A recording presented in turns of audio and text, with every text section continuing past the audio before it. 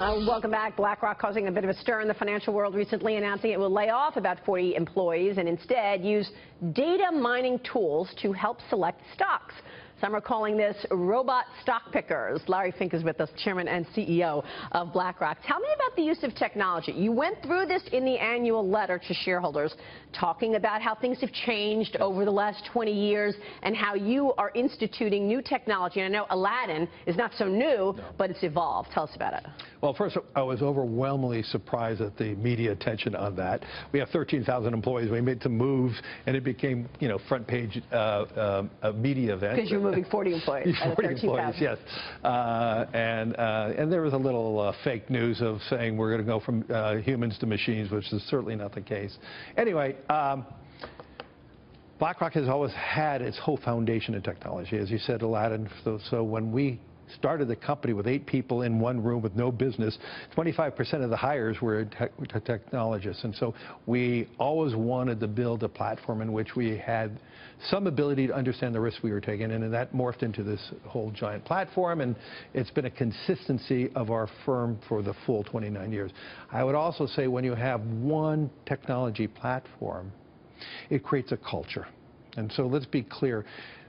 What's the most important about Aladdin for us is that it created that unifying culture. If you're on one technology platform, everybody's communicating on that one pipe. Everybody's in from client information to our portfolios. That's good info flow. That's very good information flow. It's fantastic. Yeah. So our whole foundation has been technology.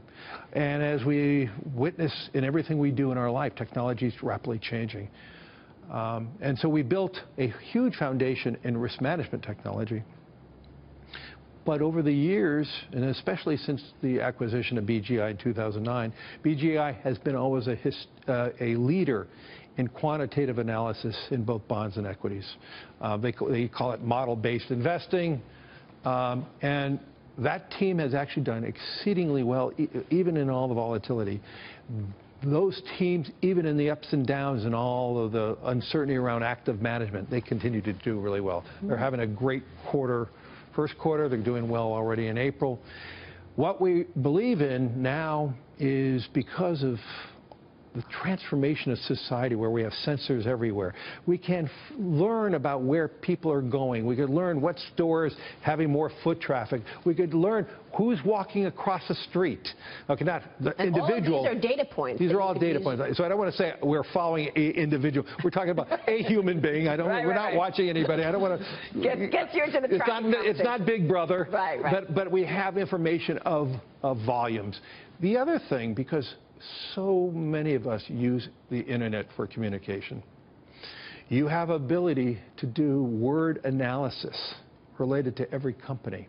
Most companies have blogs. You could go on blogs and find out what is the opinion of a company. There is absolute solid evidence when employees are happy with their company, their stocks do as well. They're more productive, I bet. They're more productive, they're happy, they're going to work. When people are really unhappy with their company, the stock generally will underperform. That's a great point. So we're using more and more big data as a means to understand new insights for investing. So I said we've used technology for risk management. We have heavily used and even using more technology to help us get better insights and how to invest, where to invest. Is the performance better on some of those models than an individual picking stocks? Do we know if the performance is better? I would say we have had more consistency at Blackrock. We have some great stock pickers. Yes, I know you do. So I don't want to suggest it's one way or another, but we've had some great consistency with the models. And indeed, what the transformation is we have so much more information. Why not use it? Absolutely. That's the fun part of it.